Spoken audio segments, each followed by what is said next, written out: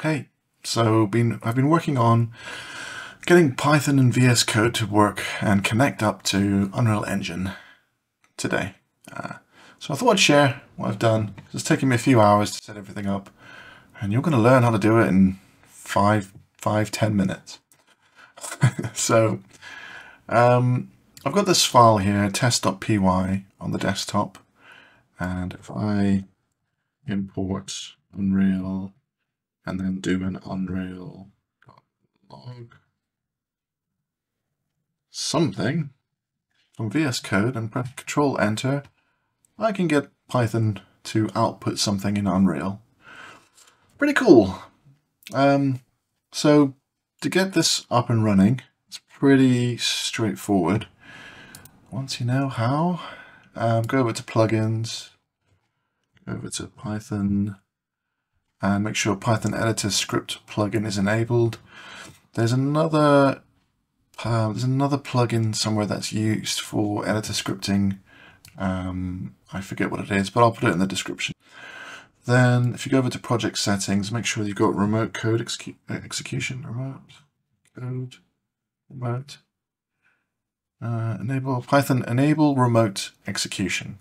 Python enable, so the tick boxes enable remote execution. Make sure that's ticked. That allows VS Code to communicate to Unreal Engine.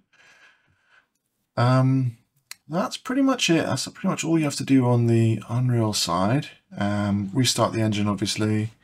Then if you go over to extensions in VS Code, there is a very, very cool extension which has been created by Nils Soderman. Sorry if I've got that, if I'm not pronouncing that name correctly.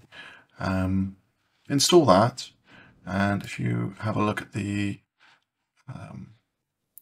config page, it talks you through what you need to do. So the first thing that it mentions, I mean obviously read through the whole thing, is that you can use a command, which the commands are run by doing Control Shift and P, and then you paste in the command. Or you can, in this case, you can use the keyboard shortcut Control plus Enter. There's obviously a hook for that in the extension. What I've already done is I've run these commands here. So I've set up code completion. I actually did this the manual way as well. So if you have any problems with this, let me know, because I had to go in and connect up the stubs to the Python library manually, because I couldn't remember the command for this. So, but this should work. I'm sure it will. So you do Control Shift P and paste in, you know, the autocomplete command, and you should get autocompletion. So for things like, you know, Unreal.editor something, editor, there you go. Code completion. How freaking awesome is that? Python. Next thing to do is debugging. So if I do here, I get nothing. I get nothing returning telling me that there's a problem with this garbage that I'm putting out on the screen here. So in order to get code completion working, I have to attach using this command. So if I do Control Shift P, paste it in, click the command, you can see over here we've got the port number being recognized correctly, which obviously that needs to be correct. That's in your settings, project settings or editor settings, I forget. And it's also in here as well, in the cog in here. You can modify it if you need to. But by default, this should work. I've just got a default installation. So now, if I output some garbage, Control Enter. Ooh, line 6. There's your problem. Freaking awesome. How cool is that? So, I mean, this is day one for me, so I'm still learning how to access classes and manipulate the functions. So I'm still a bit of a noob, but I'll show you some things that you can do. So, here we go. So I think this is one of the, this is one of the examples, I think, in the config page, or where I got it from the video from the Unreal Engine official one. I can't remember where I got it from. But if you do define get selected assets and utility base, let me expand this out a bit. Unreal.global editor utility base.get default object, and then return utility base.get selected assets. Then when you call get selected assets into another variable, and then log that variable, it'll tell you what you've selected in the content browser. So this doesn't work in the viewport. You have to go to the content browser. If I grab a blueprint, it works with blueprints and it works with assets as well.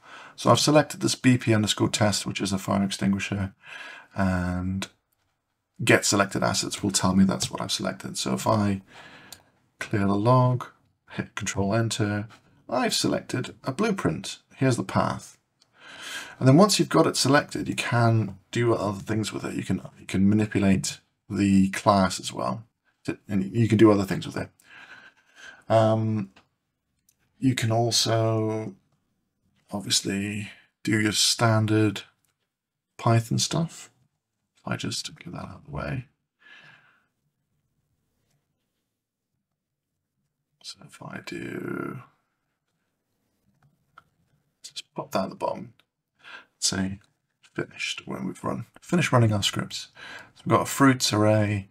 If I press Control Enter, boom, they load in here. Pretty cool. Okay. And one more example. Control / to comment things out. Another one, which is always pretty cool to do, is loading an asset into the viewport. So we've got asset path, and then the path is to game BP test, which is, in my case, content is the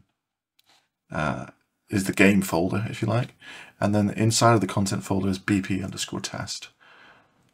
Okay, so it's not the name of your project. Hope that makes sense. So game BP_test, that's the asset path, and that's the thing I want to load in to this vector over here.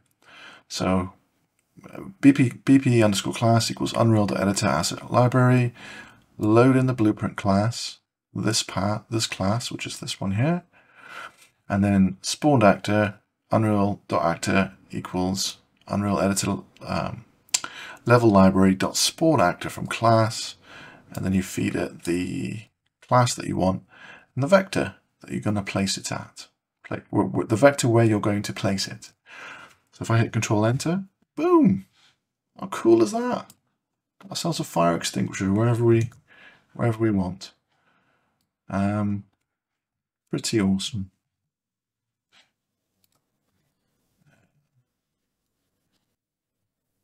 Oh, it's 1 centimeter, not 1 meter, of course. Let's try again.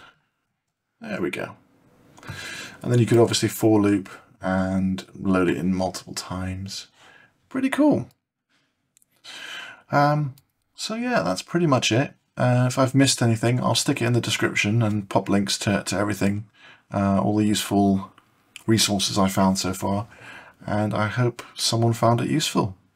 Cheers.